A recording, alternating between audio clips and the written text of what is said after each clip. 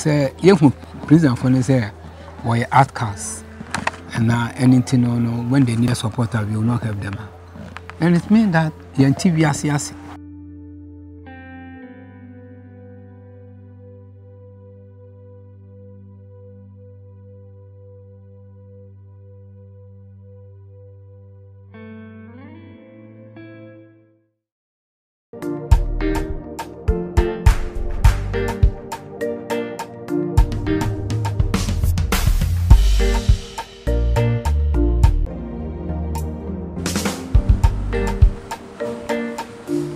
Good afternoon. Hello, afternoon. Pacho Honey Black Lens Ventures. Yeah, Black Lens Ventures. Yeah, we need be. Pacho, I'm rent a camera, lens, tripod, and a light from the wedding. Very interesting. Go inside. Don't break why. That's.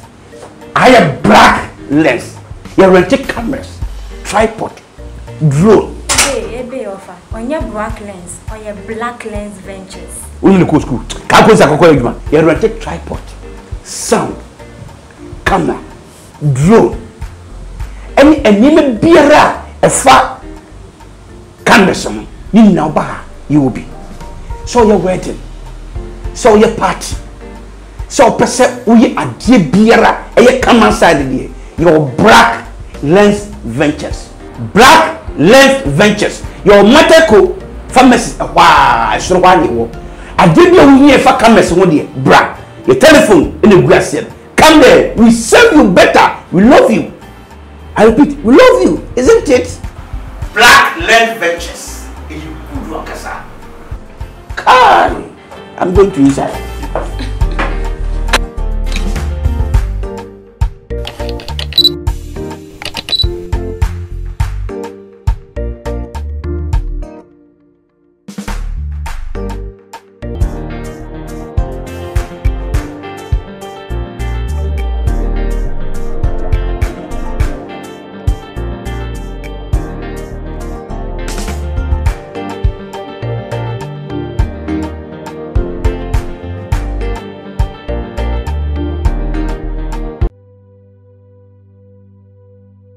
You are chief and a baby agent Ewutu camp prison na Crime Check Foundation ye nyina enum dwuma ye di e Ghana prison say kwan a ye befa so na ye nuanom mo fiase no ye timi asupport wo mo no eno na ye de asie ni so a ye ni prison empanifo de bia ye di ho akoniaba na ye nyina enum ohawa Ghana prison service wo mo enye bibia na won kwa betimi de asoa enye bibia nso na aban all the time won ebeba se won eba beboa ye nyina enum feeding fee ene ohawa Ghana prison service ewo yeguso da bia boda ro kira ban se de be ya wo betwa nani ede ahwe ye prisons na the reformation and rehabilitation agenda Ghana prison service wo de asi nani so no won atimi aye na asipi na asita na ene ye ba ya emre bia ye ba ha na yenuanim bi wo ha na wo mapom din no ewo fom na prison panifo aye bia se won ebemo ma yare se enye sa yenuanim aye beto wo no nko yenuanim pi wo ha aya no won hia emwa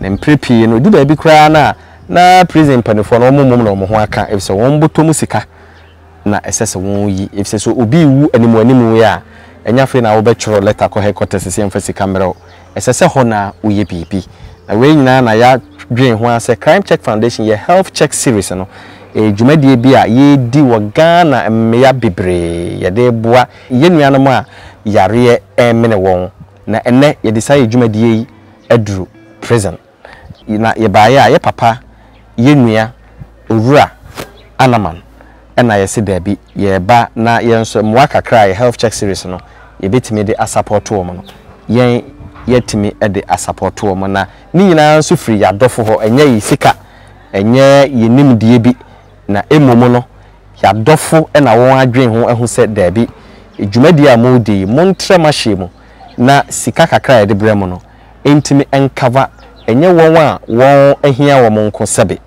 won a won wo efiase nso said the Bible ne Quran eka no yema ebi enso onso Oetiefo edan ya ohu wo mechi eye yaboafo mu dan baako a oton edan ye 3-bedroom apartment mienu moma yenko inside na yenko hwe senia etie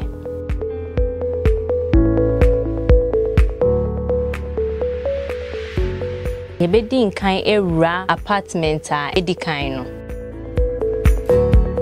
baby a unhu ye hall space the dining hall in a kitchen enso na unhu ufiri ho a na ura 3-bedroom na ewo hono na 3-bedroom no de edi kan no eye master bedroom a ewo wardrobe esanso wo washroom ehihye mu kama bathtub WC ne sink na ufiri ho a bedroom mienu na aka no ewo washroom baako a eno so wo abonten ubehu se yaye ho kama ene na unhu ubedi echi ne yakọ apartment a etoso mienu hwe sene ehon so esitie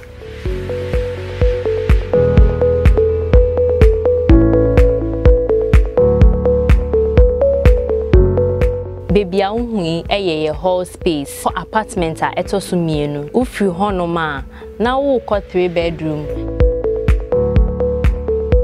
anso na obehu kitchen ene na ewo hoi ene corridor kakra a eda enim etiefo eniji sem a ewo edan yi hu se ewo kwahyeman ufiri kwahyeman traffic light na sima mienu pe na wedru honom efie ye twa ho ahia a gate dan no electricity wo ho ensuo nso wo ho da wo pese wo to eden ya ye numbers na egu screen so frɛ yen nani yen din kita ho ye da mo ase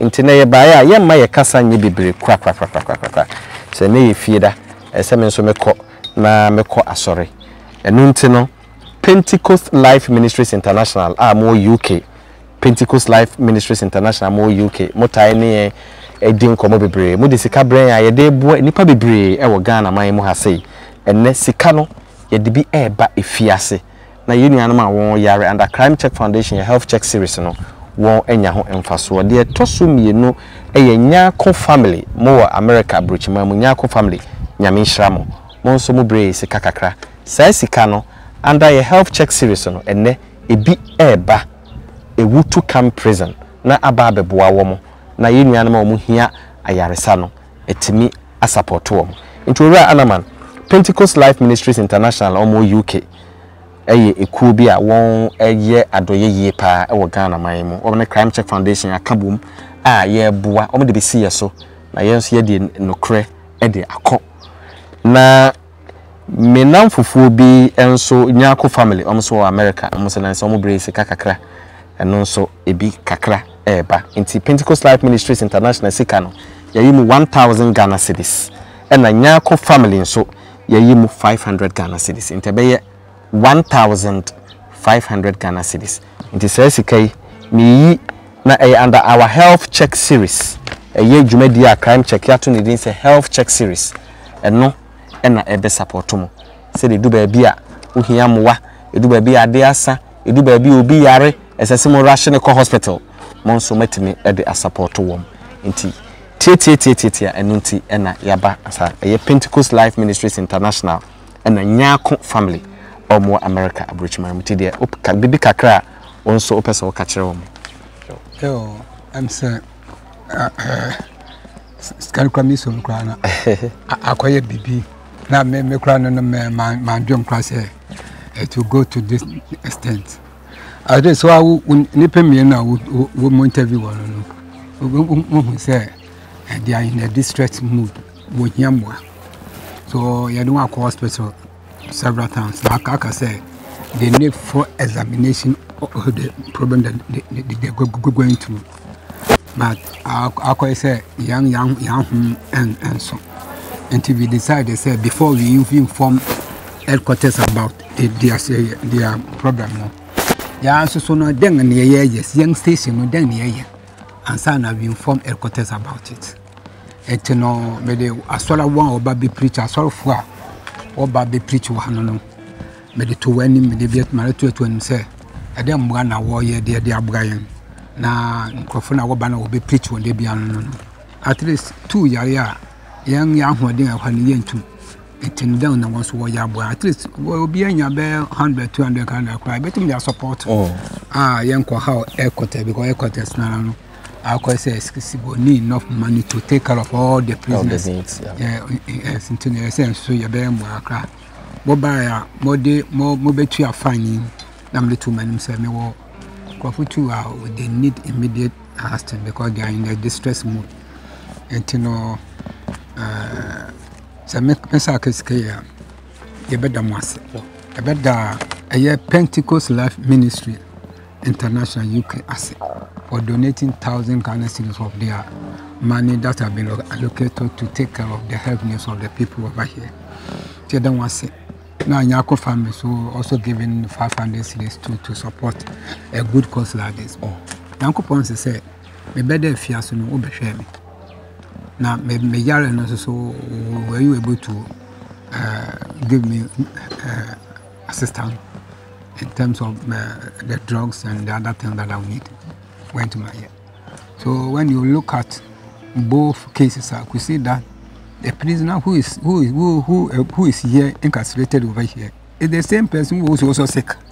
So it become a double agony. These two institutions coming out to come and give a support like this, meaning that Yankopon Edman wide. Why? If you say Yankopon Bishop, amen. Now, baby, I could face Kabian once ever coming for doing this noble cause like this. Now, it calls for only good people who understand Christ that they can do all these things. So, young, young penny friend, where Kakra and the officers in prison for them, sir, yes, I can say scheme. And so they make it sure. Say, young court squander this money because dear to my, the problem is dear to my heart. That is why me did to my money. I'm also very lucky by the grace of God. More to me, I me catch everybody and I'm saying, it is untouchable. We are going to use it for the specific reason for which we did. We made this request. To me, say, that is my belief. Amen. Any sky cry, they be pushing. Amen. Say, at that crown check for the very good financial assistance that you have been given to us. I think that it is a laudable thing that you are doing, and I hope and believe that it will not going to be an idea when you continue to support and strengthen to strengthen the health needs of the people over here. Thank you very much. That's it. That's it.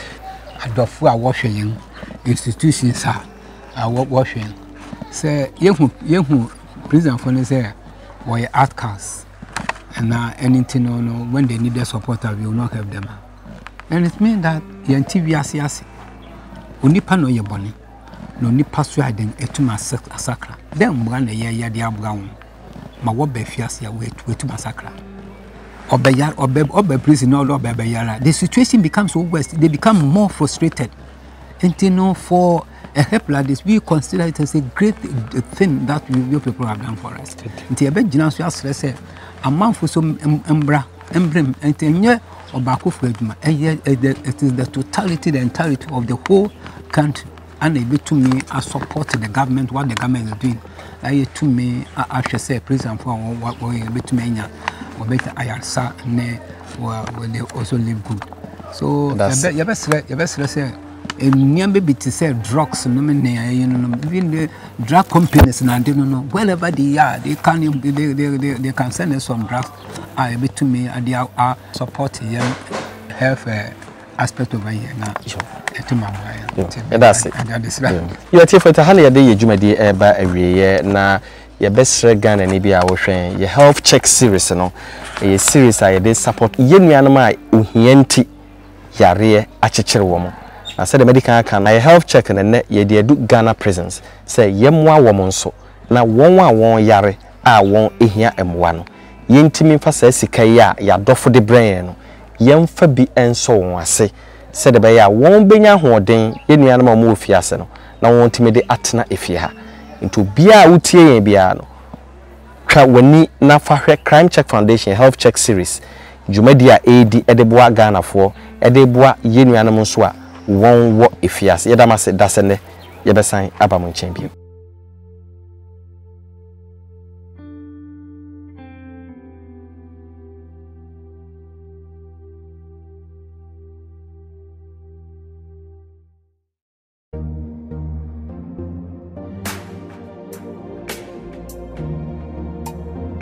My name is Nyarko, Blasters and Newcastle midfielder. Anytime I need a camera for an event, I visit Black Lens Ventures. Our other services include coverage of weddings, engagements, funerals, conferences, and all other events. We also sell and install CCTV cameras in homes and offices. We rent and sell drones, projectors, and audio-video equipment. We also have in stock cameras for your cars and other tracking devices. Black Lens Ventures, they are the best. You can locate us at Matariko Pharmacy Building, or you can call us on 0302 966 545 or 0558 295 335. Black Lens Ventures, home of quality equipment.